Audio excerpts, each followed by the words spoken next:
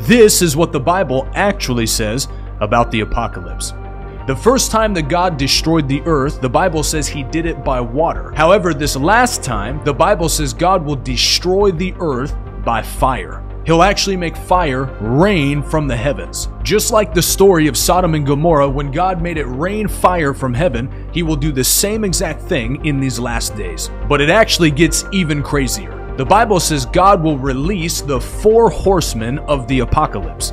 These 4 horsemen will conquer, they will conquest, they will kill many and cause absolute destruction on the earth. If you believe the Bible and you want to know more about the apocalypse, give this video a thumbs up and subscribe now for more.